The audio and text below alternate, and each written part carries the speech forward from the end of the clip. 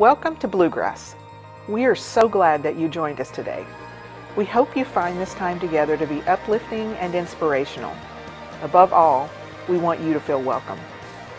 So if you have any questions, prayer requests, or just want to know more about how to get connected to Bluegrass, visit bluegrassumc.org/connect. Today we continue the series Out at Sea. Paul's long, difficult voyage at sea appeared to be out of control and out of hope, but he made it. Again, thanks for being with us today. Now, let's begin.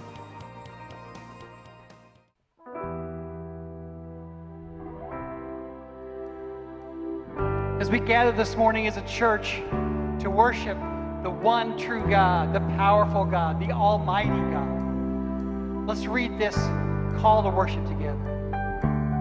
Sing to the Lord a new song. Praise Him from the ends of the earth. Let the people sing for joy.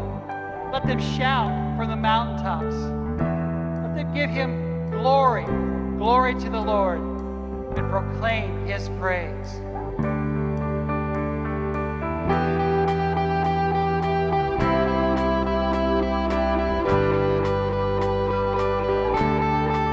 Come on, church, let's sing.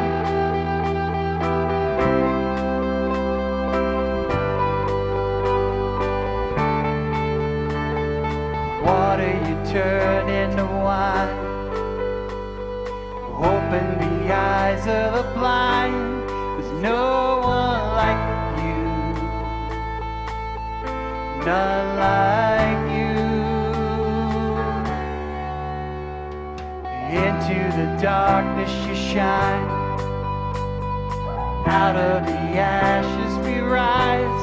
There's no one like you. None like you. Our God is greater. Our God is stronger. God, you are higher than any other. Our God is healer. Awesome in power, our God, our God.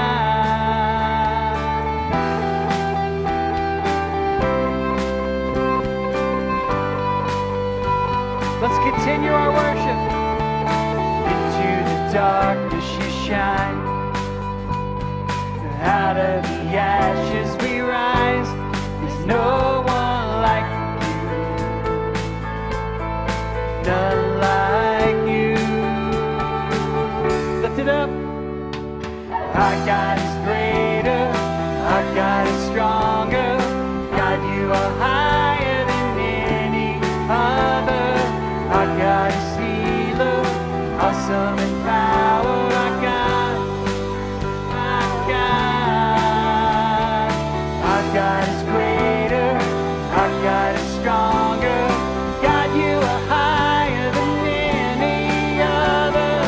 Our God is healer, awesome in power. Our God, our God. Here we go.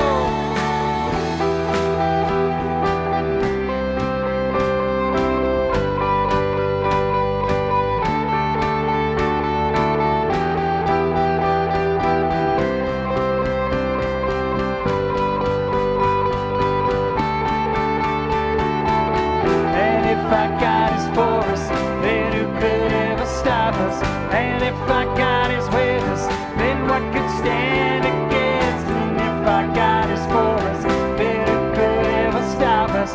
And if our God is with us, then what could stand against?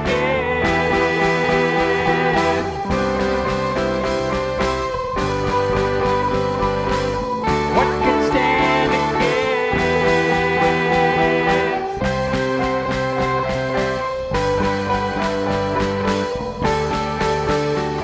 Our God is greater, our God is stronger. God, you are higher than any other.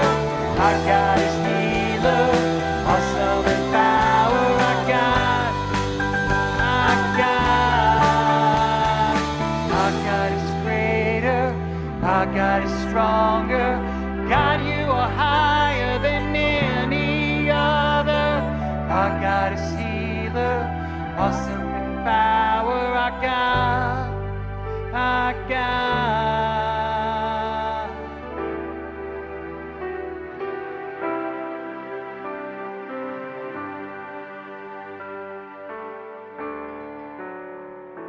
Amen. Amen.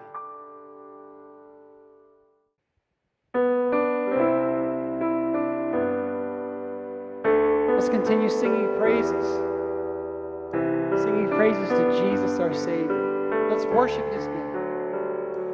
Bless the Lord, oh my soul, oh my soul.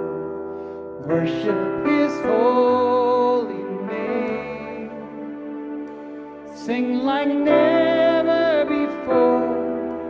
Oh my soul, I'll worship your holy name.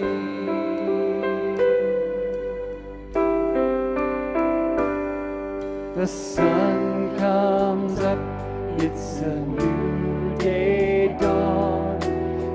It's time to sing your song again. Whatever may pass and whatever lies before me, let me be singing when the evening comes.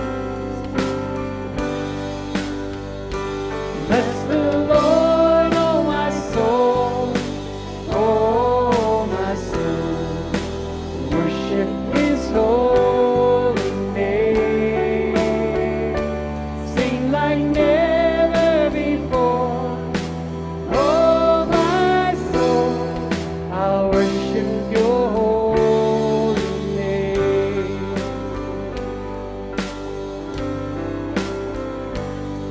You're rich in love and you're slow to anger. Your name is great and your heart is kind. For all your goodness I will keep on singing. 10,000 reasons for my heart to find. Bless the Lord, oh my soul, oh my soul. Worship His holy name. Sing like never before. Oh my soul, I'll worship your holy name.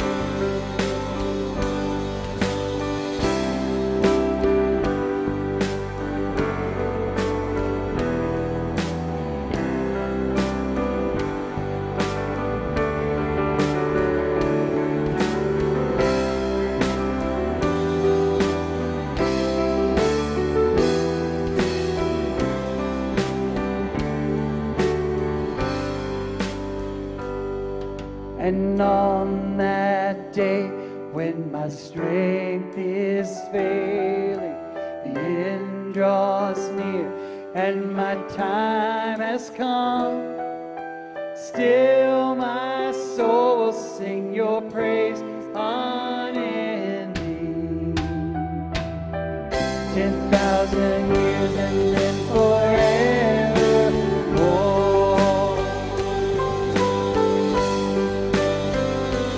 Bless the Lord, oh my soul, oh my soul. Worship His holy name. Sing like never before. Oh my soul, I'll worship your holy name. I'll worship your holy name. I'll worship your holy name.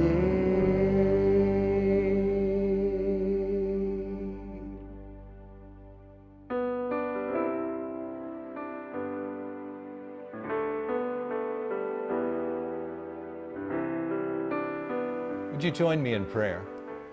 Well, Father, we give you thanks for this opportunity to gather and worship in your holy name. And your name is holy, holy, holy.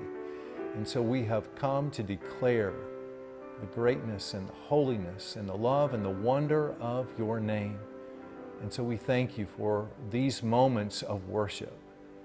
these times set aside where we can focus on you, where we can claim you as our King and as our Lord, where we can reorient our lives and put you on the throne of our hearts. And so we ask that as you call us to worship, we invite you to come and do what you need to do in our lives during this time as well, that we might be in the right place with you, and that we might humble ourselves before you and acknowledge your kingship, your lordship. Lord, as we do so, we are reminded that we have failed you, that we have sinned, that we have turned away from our trust in you and put our trust in ourselves and so many other things. And so we confess that. We repent of that. And we would ask that you would cleanse us and that you would purify us and that you would make us whole and well throughout our whole being. We do lift up our congregation. We know that there are so many needs. There are folks who are struggling financially. There are folks who are struggling emotionally and relationally. They're struggling with their work.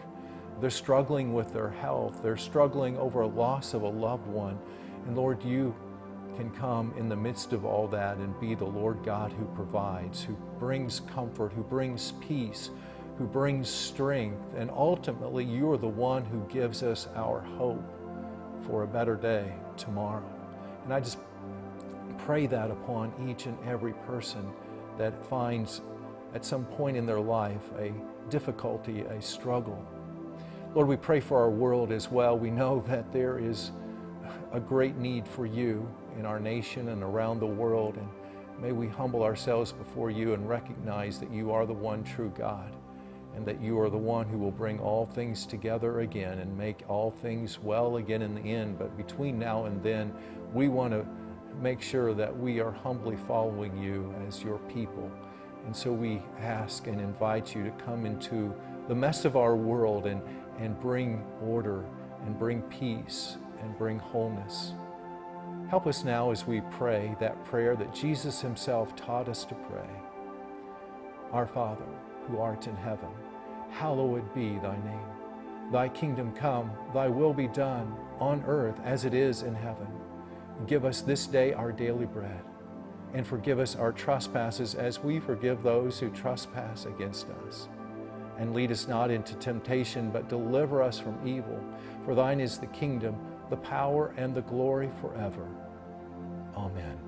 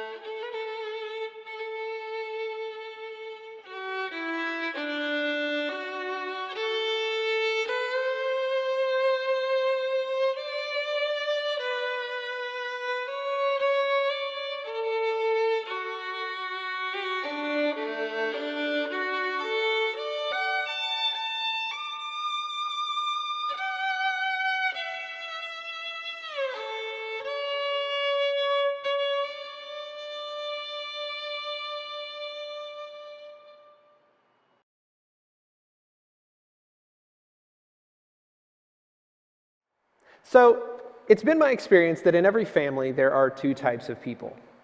On the one hand, you have those who, when they hear storm sirens, they turn on the TV or open their weather app to see severe weather's coming. They listen to the advice of meteorologists and reporters who tell you to go someplace safe until it passes, and then they do exactly that. And on the other hand, there are those who, when the sirens sound and the experts give their advice, immediately run outside and stare at the sky for the next hour. So following that pattern, while I come from a long line of men who try to stare down or sleep through, depending on the time of day, every storm that comes their way, my wife is arguably far more responsible, making sure that she, the kids, and the dog are safely in the basement until Jeff Lyon says it's okay to come back out. And for me, that's just kind of always how storms have played out. When I was growing up, we didn't have a basement or anything, so when there were really bad storms with strong winds or tornado warnings, we, along with my aunts and uncles and cousins, would head to Grandma and Grandpa's house, where we were met with a finished basement, a TV where we could watch the weather and get updates, and a fridge full of Mellow Yellow. Because what better way to ride out a storm than with a bunch of overly caffeinated kids, right? And every time, without fail, my grandpa, my dad, and my uncles would stand on the back porch watching the storm roll in while Grandma, Mom, and my aunts kept telling them to come back in while giving regular weather updates and keeping an eye on us kids. Meanwhile, during all the excitement, the kids would have raided Grandma's toy closet and board games and would spend the entire time playing without a care in the world. To us, it just seemed like an impromptu party with our cousins, which we were always up for.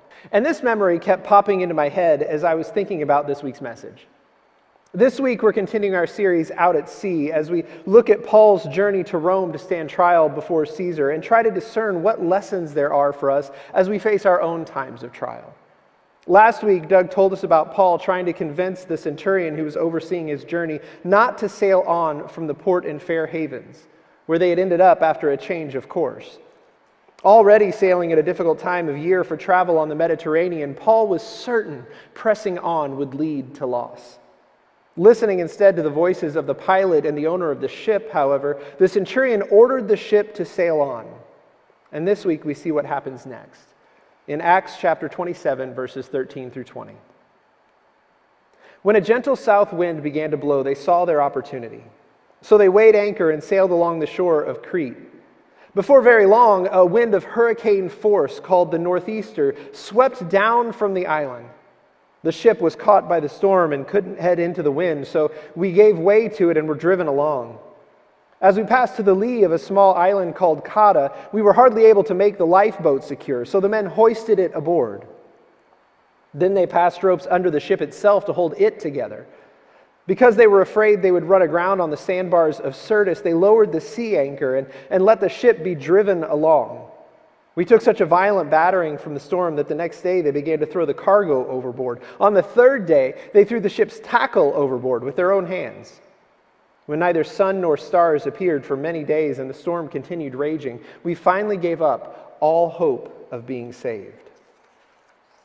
So, seeing what they believed to be their window, and in the face of the advice Paul is given, the ship sets sail.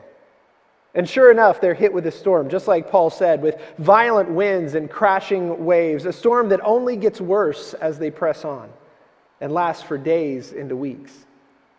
It gets so bad that they can't even steer the ship. Rather, the sailors just let the sea blow them where it will, doing their best to keep everything from coming apart. They secure the lifeboat. They tie ropes around the hull of the ship to keep it from breaking up. And in an attempt to just slow themselves down a little in case they hit something, they lower their sea anchor to create a bit of drag. And then as the violence of the storm gets worse, they start to throw stuff overboard to lighten the load, to stabilize the ship and keep themselves from being broken to pieces if they run aground. And then we read, after many days where the storm raged so fiercely that they couldn't see the sun in the day or the stars at night, after they'd done everything they could, those on the ship come to the point of hopelessness, certain that this storm will be the end of them. And that's when Paul speaks, as we read in Acts chapter 27, verses 21 through 26. After they had gone a long time without food, Paul stood up before them and said, "Men, you should have taken my advice not to sail from Crete. Then you would have spared yourselves this damage and loss. But now I urge you to keep up your courage. because not one of you will be lost. Only the ship will be destroyed. Last night, an angel of the God to whom I belong and whom I serve stood beside me and said, 'Do not be afraid, Paul. You must stand trial before Caesar, and God has graciously given you the lives of all who sail with you. So keep up your courage, men, for I have faith in God that it will happen just as he told me. Nevertheless, we must run aground on some island.'" So after a long time of this, days and days of fighting the storm, struggling just to keep the ship afloat, being pelted by rain and wind, and not eating to boot, Paul, who perhaps wasn't all that great at reading a room, stands up to say, "I told you so. You should have listened." And if he had stopped there, there's little doubt that he would have been the next thing thrown overboard in the next verse. But fortunately for Paul and for the others of the ship, he had more to say. He says, "You should have listened to me and we could have avoided all of this, but take courage. We're going to run aground. We're going to lose the ship, but not one life will be lost. God spoke this promise to me, so hold fast, stay strong, keep up your courage. I have faith that God will bring us through this just as he's promised." And it would be great if just as Paul said those words, the skies cleared and birds started chirping, the sun was shining, and the boat came ashore on an island with everything the crew would need. But that's not how it happens. Paul speaks his words of encouragement and strength, claiming the promise of God, and the storm continues. Now, as we'll hear next week, the storm eventually ends, as all storms do. And God is faithful to his word. But what I want us to look at this week is Paul's confidence here in the face of the storm, even as it rages on. So, back in April, or in COVID time, what feels like 10 years ago, I was leading an online study called Anxious for Nothing by Max Lucado that deals with how we handle anxiety in life by looking at examples from Scripture. You can find it in Study Gateway if you want to take a look at it. It's an online study resource we offer for free to the congregation at bluegrassumc.org/studygateway. And this particular study was a great one in that it kind of met people where they were as everything with the pandemic was just ramping up. And we were all dealing with a lot of new uncertainties in the day-to-day of it all.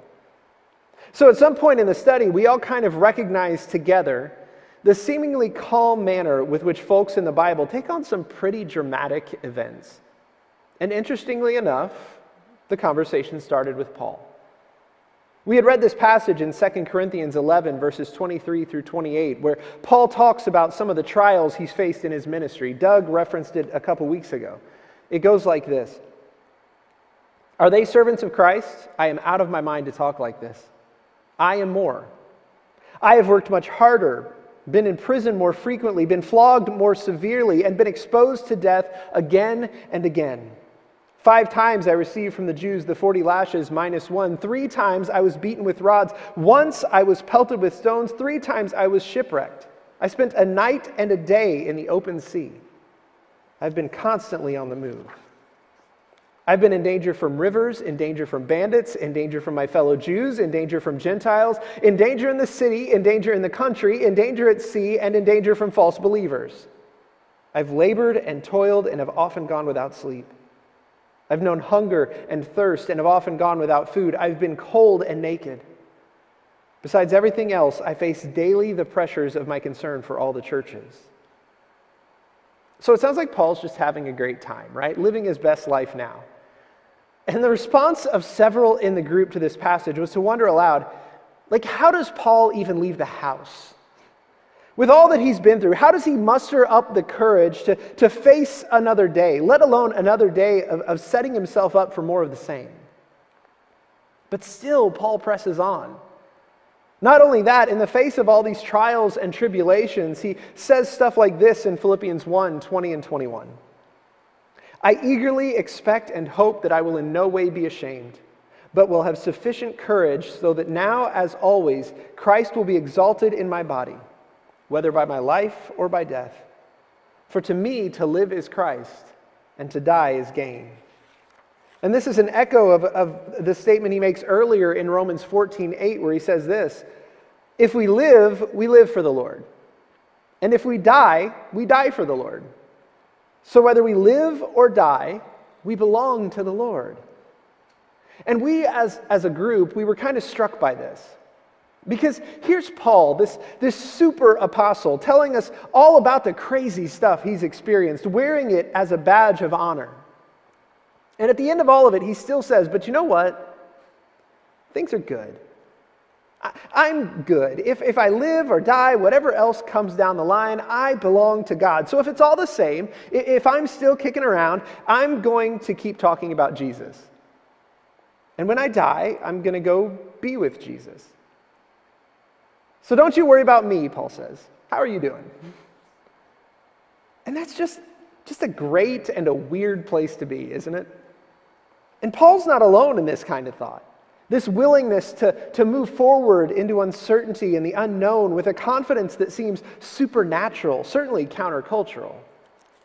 Looking through Scripture, we've got Mary, the mother of Jesus, who, when told she's to give birth to the Son of God and raise him as her own, as she's instantly put into what could have been an impossible social situation, opening her up to ridicule and potentially death, replies, "May your word to me be fulfilled," inviting what was to come. Or Shadrach, Meshach, and Abednego, who, when threatened with death, reply, "King Nebuchadnezzar, we don't need to defend ourselves before you in this matter. If we're thrown into the blazing furnace, the God we serve is able to deliver us from it, and he will deliver us from your majesty's hand. But even if he doesn't, we want you to know, your majesty, that we will not serve your gods or worship the image of gold you've set up." Time and again in Scripture and in the history of the church in the world, we read of women and men of faith stepping forward in confidence, certainty even, regardless of the countless of unknowns, the threats, the challenges that may lie ahead of them. And the question that came up in that study group, and the question the sailors on Paul's boat were probably whispering among themselves at this point, was this: how do they do it? How do they step forward so boldly without knowing for sure where the next step is going to take them? What hardships or trials, what storms or tribulations may be just around the corner? And this is a powerful question, in no small part because of where we find ourselves right now. Many of us today, right here and in this moment, are in the midst of storms of our own, both literal and metaphorical. Whether we turn on the news and see reports of the fires out west, hurricanes in the Gulf, or a global pandemic, or if our storms are closer to home, job insecurity, financial struggles, health concerns, diagnoses and treatments, strained relationships, the loss of loved ones, or uncertainty and doubt about what things are going to look like on the other side of it all. Many of you, if I asked you what storm you're facing right now, would have an answer without hesitation. You wouldn't even have to think about it. So this question, how do Paul and others in Scripture speak so boldly of courage and pressing on in the face of such things, is a powerful and pressing and pertinent one. And as we talked about it more in the group, the answer we ended up at together is this: the confidence we're reading in these stories, it isn't a confidence in some specific short-term outcome. And by short-term, I mean anything less than eternity. But in the one in whom they believe, in the one who calls them forward to press on, to weather the storm. Theirs isn't a certainty in what will happen next. Paul, after all, he didn't have all the details about the timeline for the storm or some divinely inspired 5-day forecast. No, theirs is a certainty in the God who has called them to what happens next and will carry them through it. It's this eternal perspective that sees the day-to-day of life in the context of a greater, timeless work of God, a work of restoration and redemption and victory. Sure, Paul wants the ship to get to shore safely as much as anyone. He wants to continue the work to which he's been called and spend more time with his friends he's made along the way. He says as much in his letters. But he doesn't step out and speak up with his heart set on those hopes, but on the eternal hope of his Savior. And it's in that hope, that promise, that he finds the confidence to go into the world one more time, to speak courage and faith in the face of this storm and the storms yet to come, to proclaim the gospel with all he has in him, and to face the consequences of what may come as a result. It's in his confidence in the victory of Christ that Paul can declare with boldness, to live is Christ and to die is gain. Because life and death have a different meaning for one who knows the gift of eternity given by the one who has defeated death. It's the same for Mary, who we mentioned earlier. One can only imagine what was going through her head as the angel was speaking. All the unknowns, all the fears, all the potential dangers she'd face as she walked this path. And yet, in her confidence in the faithfulness of the Lord, her response is that it would be so. That this message from God would come to pass, not because she knew every step that would follow, or because every fear had been addressed, but because she knew the one in whom she was placing her trust. She knew the one who sees past the current trial, through the present hardship, and whose voice can still the storms. And I realize as I say all this that it isn't any great new insight. It's nothing you haven't heard before. Back in the day when I was the director of student ministries here at Bluegrass, the kids and I always used to joke that if I ever called on you and your mind wandered, or you were just distracted and completely caught off guard, you could usually get close to the right answer by turning to the standby responses, the classic Sunday school answers, right? God, Jesus, Bible, prayer. And it's one of those things that's funny because it's kind of true.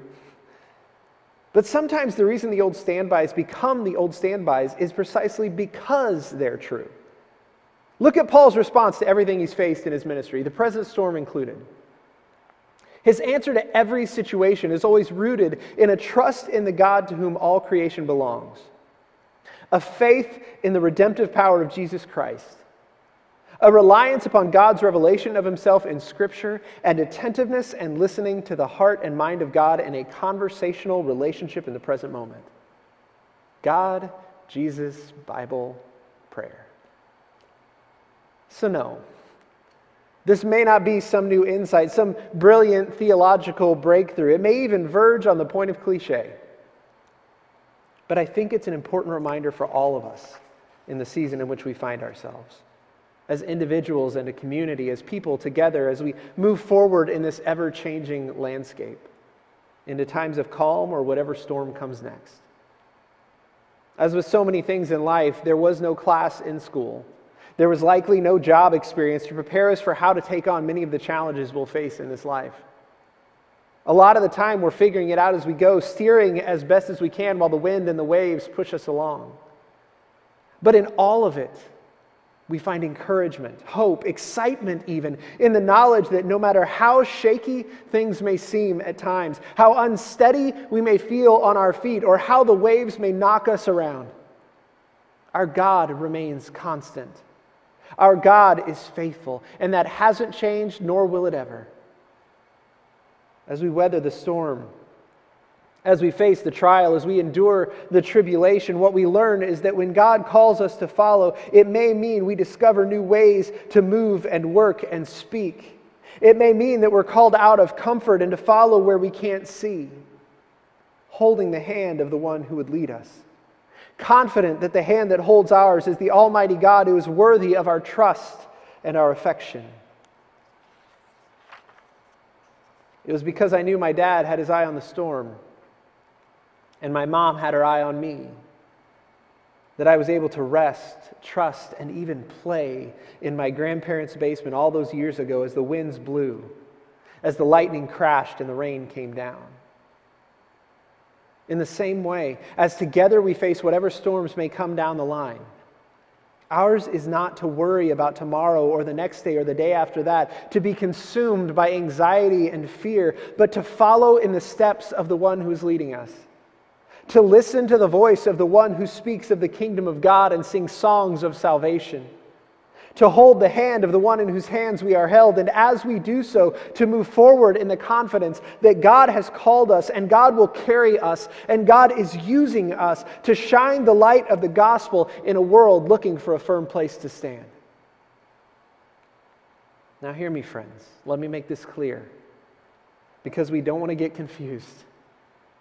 Just because God's got you, it doesn't mean you have a license to behave foolishly. Paul wasn't looking for opportunities to get beaten up. He didn't tell the pilot of the ship to steer toward larger waves, sharper rocks, or stronger winds. The call, after all, isn't to reckless abandon, but to relentless faith and trust in the Lord of all creation, in whom we find comfort and courage, strength and sustaining, and the capacity to go out into the world proclaiming the gospel in whatever ways are available to us, in whatever circumstances we may find ourselves. The call of the church in every season has been to live in the light of eternity in the here and now, proclaiming the gospel in word and deed by any means available. And the pursuit of that call will sometimes find us in the middle of a storm, facing the unknown and unplanned in the best way we can.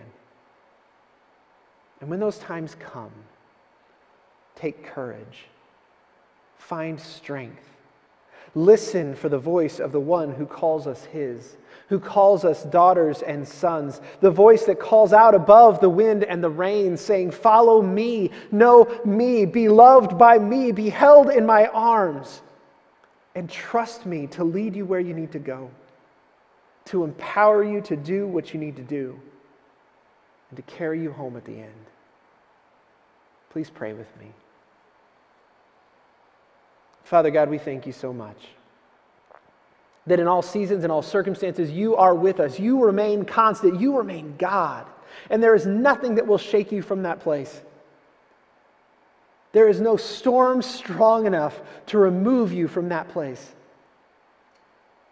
And so, Lord, as we go into the world, as we confront various storms of various kinds, whatever we may come up against in this life, help us to look to you, to remember you, to trust you and your leadership, to hope in you, Lord God, and your salvation.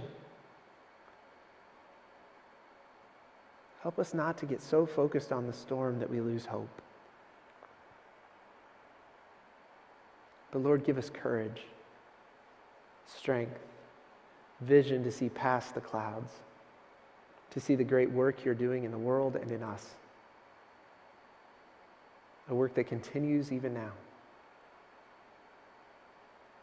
Lord, we thank you that you are God, that we are yours.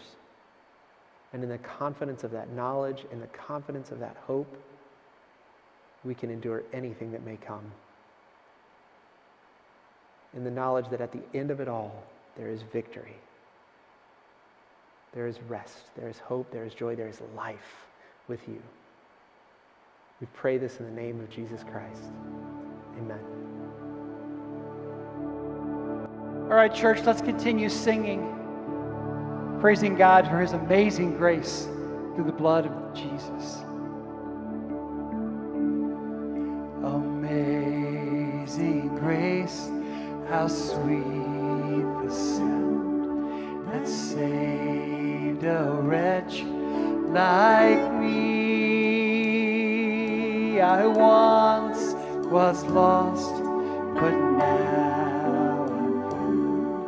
was blind, but now I see.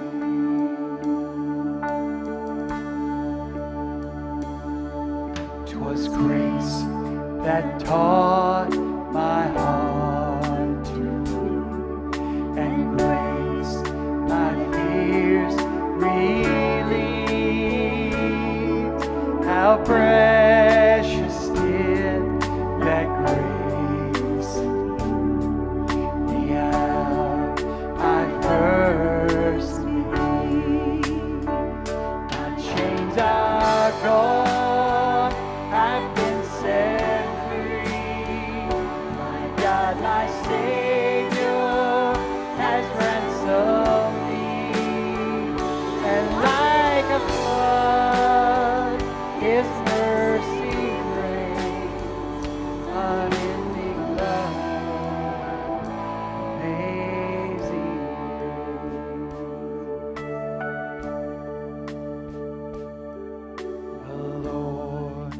has promised good to me. His word my hope secures. He will my shield and portion as long as life endures. My chains are gone, I've been set free. My God, my Savior, has ransomed me. And like a flood, His mercy reigns, unending love, amazing grace.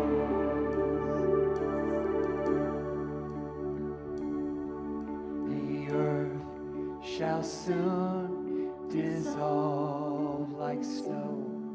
The sun forbear to shine, but God who called me here below will be forever. Chains are gone, I've been set free. My God, my Savior, has ransomed me.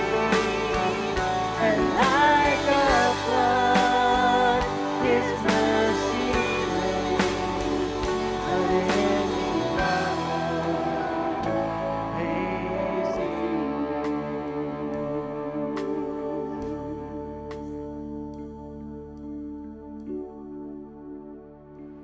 As always, we want to thank you so much for worshiping with us. It is a great pleasure to gather with you each week, even as we do so virtually.